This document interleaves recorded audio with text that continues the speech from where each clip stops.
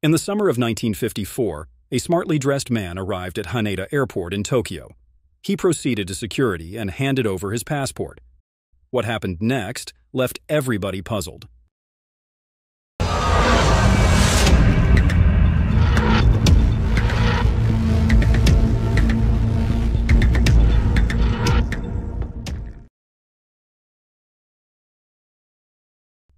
The man from Taured.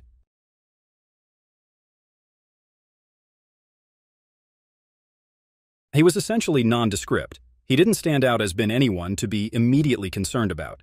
He was Caucasian, bearded, and dressed in a suit. He spoke French. He was fairly fluent in Japanese. Nothing unusual, at least not until the man turned in his passport.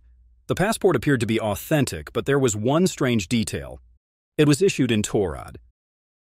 If, like me, your geography is, well, not up to scratch, Taured does not exist anywhere on Earth, or as far as the immigration authorities at Haneda Airport knew anyway. So where did the man come from?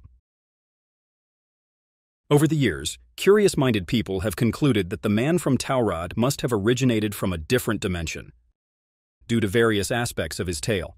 The man is reported to have become irate and confused, and, when asked to identify the country on a map, pointed to Andorra, which is located between Spain and France. Why wasn't Taured marked on this map? The man is also reported to have carried stamps from several airports across the world and cash from other European countries. He has even made multiple trips to Tokyo in the past. However, none of the people he was scheduled to meet with in Tokyo, the hotel he supposedly had a reservation at, or the company he claimed to work for had ever heard of him. But the man became irate when they challenged him about the lie. He told them that Taured was real and had been for almost 1,000 years. Japanese officers thought this peculiar individual may be a criminal, so they checked him into a nearby hotel for the night, carried out a more in-depth examination. The individual had 2 guards outside his room to ensure he didn't leave, but when cops went to meet with him the following morning, they were surprised to discover that he had disappeared. Did this man really step into a parallel world? It became apparent that the company he mentioned did exist in Tokyo, but did not exist in Taured. In a similar vein, although the hotel he mentioned was real, staff told them that no such reservation had been made.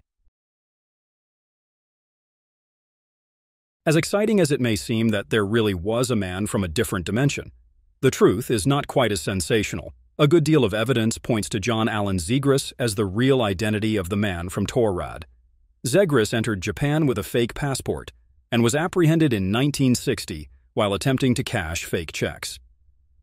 He was sentenced to 1 year of imprisonment by the Tokyo District Court on charges of illegal entry and fraud.